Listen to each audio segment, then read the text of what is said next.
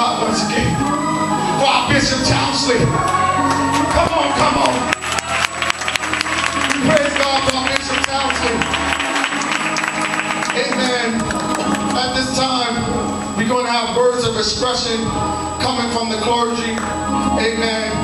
We do want to be mindful.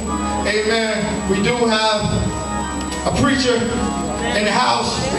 Amen. Our Bishop James Orr in the house. Amen. So we do want you to be mindful. Amen. Of that. Amen. 2 minutes. Amen. 2 minutes. Amen. Amen. So we open up the floor to any clergy that would like to come and give words. Amen. Concerning our Bishop Vander sessions. Amen. The floor is open.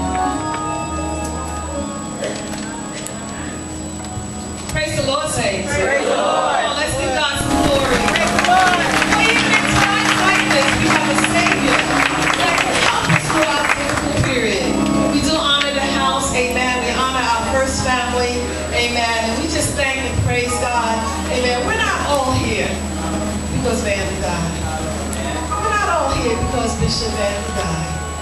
But we're here because he lived. And he placed something in each and every one of our lives. You know, I'm not going to even try to sum it up in 2 minutes.